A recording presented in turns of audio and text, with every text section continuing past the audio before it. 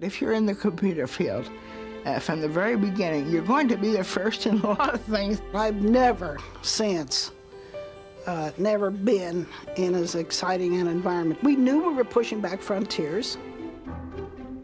In February of 1946, 6 months after World War II had ended, America learned of a secret army project called ENIAC. It was the first all-electronic digital computer. Yet the tale of ENIAC's programming by a group of young women has been all but erased from computer history. During World War II, the U.S. had assembled a crew of nearly 100 mathematically trained women whose official title was computer. Women who were computing complex ballistic trajectory equations by hand and using mechanical desktop calculators.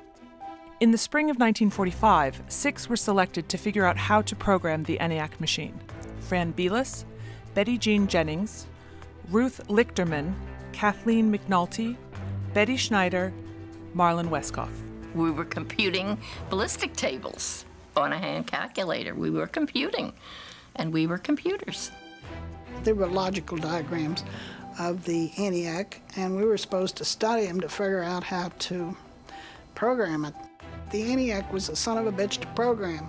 ENIAC became a legend. Eckhart and Mockley became famous. However, the ENIAC programmer's story, the story of these 6 women founders who created the first sort routine, first software application, and became the first teachers of modern programming, was never told. Their work dramatically altered computing in the 1940s and 1950s as they paved the path to modern computer science. At that time, the emphasis was on the invention of the ENIAC. I mean, developing the mechanics, the hardware. We were like fighter pilots. I mean, here was this great, great machine, but you couldn't just take any ordinary pilot and stick him into a fighter pilot and say, go to it now, man. I mean, that was not the way it was going to be.